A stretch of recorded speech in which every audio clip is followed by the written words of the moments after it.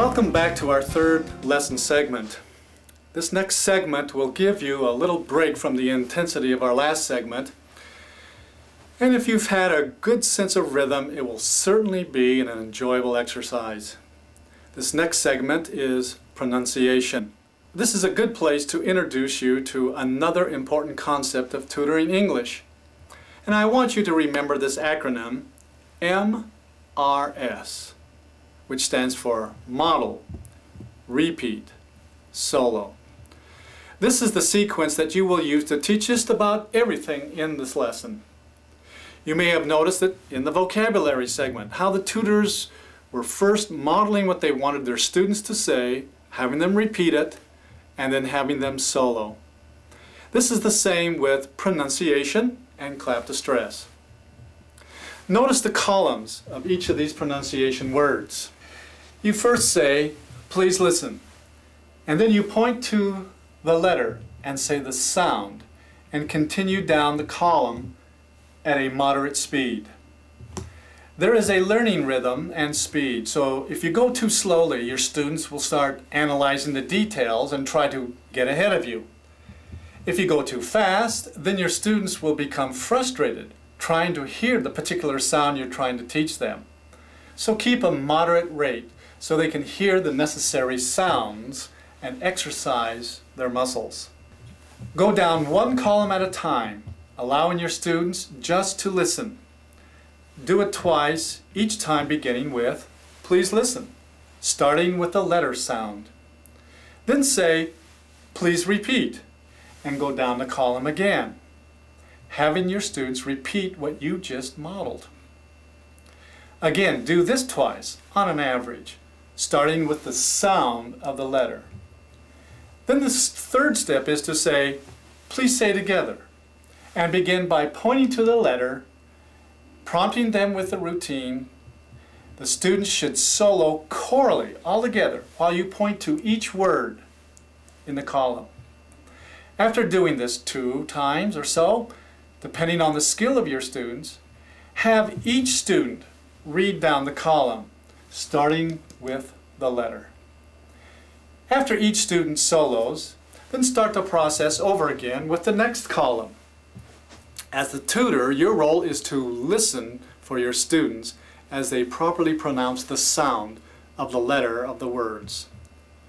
There is no need to teach the meaning of the words in the column, nor work on the pronunciation of the entire word, just the specific letter sound.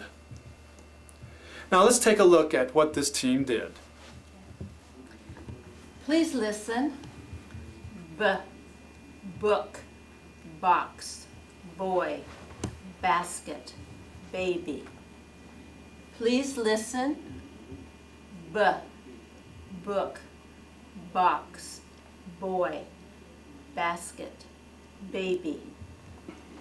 Please repeat.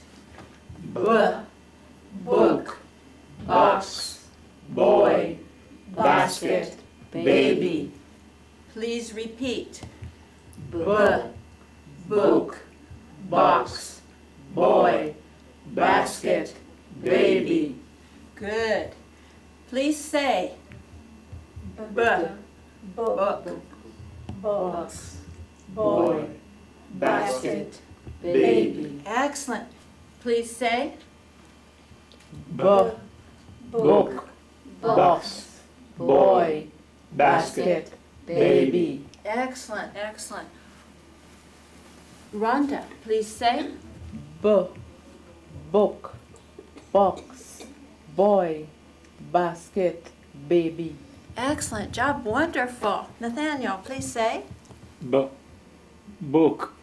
box, boy, basket, baby. Perfecto. June, please say. Book, box, boy, basket, baby. Excellent job, wonderful. Suk, please say. Book, box, boy, basket, baby. Excellent job, wonderful. Please listen. Family, families, father, false, friend. Please listen. Family, families, father, false, friend. Please repeat. family, families, father, false, friend. Please repeat. Families, families, father, false, friend. Good. Say. Family, families, father, false, friend. Again, say. Family, families, father, false, friend. Very good. Rhonda, will you please say? Family, families, father, false, friend. Very good. Nathaniel, please say. Family, families, father, false, friend. Wonderful. Please listen. Man, men, mother, mothers, me. Please listen. Man, men, mother, mothers, me. Please repeat. Man, men, mother, mothers, me. Repeat. Man, men, mother, mothers, me. Very good. Okay, Rhonda.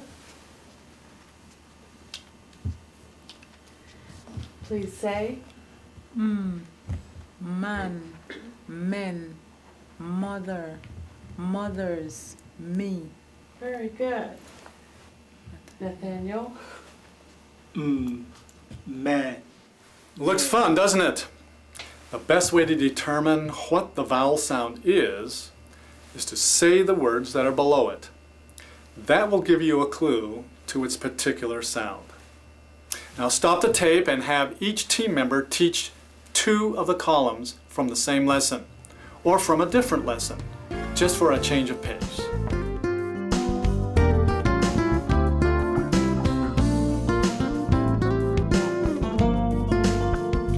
Well, I hope you found this to be a lot more fun than you expected. Often repetition may become boring to us who know English, but remember that for your students, repetition only reinforces what they are trying to learn. They don't get tired unless you endlessly drill 1 or 2 words. You wouldn't dare do that in a children's program at your VBS, so bring variety into your lesson also. Well, this was a quick segment, so let's keep moving along to our next segment. I'll see you right here